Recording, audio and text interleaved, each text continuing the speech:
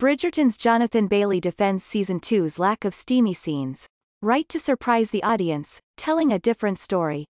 Jonathan Bailey addressed the decision to scale back on the sex scenes during Season 2 of Bridgerton, and for the actor, it felt like the right choice considering the circumstances.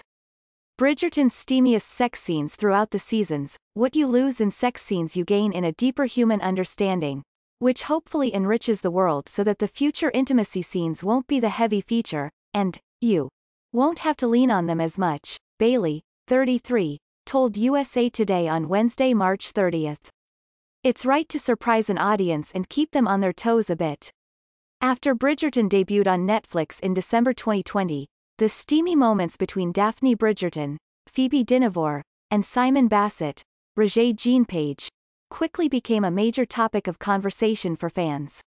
During Season 2, Anthony Bridgerton's search for love gets slightly more complicated when he falls in love with Kate Sharma, Simone Ashley, while courting her sister Edwina, Karithra Chandran.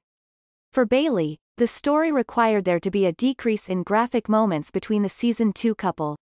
It would have been wrong for Kate and Anthony to have got physical any sooner than they did, the UK native pointed out. And I think the payoff is really earned. Everything to know about Bridgerton Season 3 ahead of the show's sophomore season.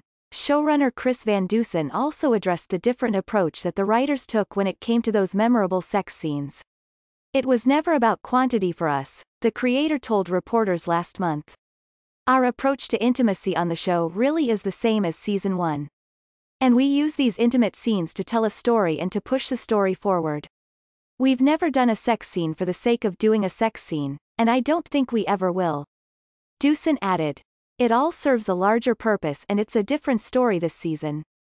It's different characters. We're with Anthony and Kate most of the second season and that's very different from Daphne and Simon.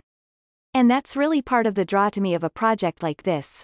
The ability to tell these close-ended love stories of different characters season after season. Fingers crossed. TV couples we need to see together in 2022. Ashley, 27, for her part, found the emotional intimacy between Kate and Anthony to be much more important. The duo did consummate their relationship in the last 2 episodes of the season. It makes sense for these characters because they're so protective over their families and they're so truthful to their duties and responsibilities, so for them to break that wouldn't have made sense for the characters, the sex education star added at the time. And as Chris has said, they aren't performative sex scenes or intimate scenes. They have a meaning behind them and I think it's very earned when the fireworks happen. Bridgerton Season 2 is available to stream on Netflix.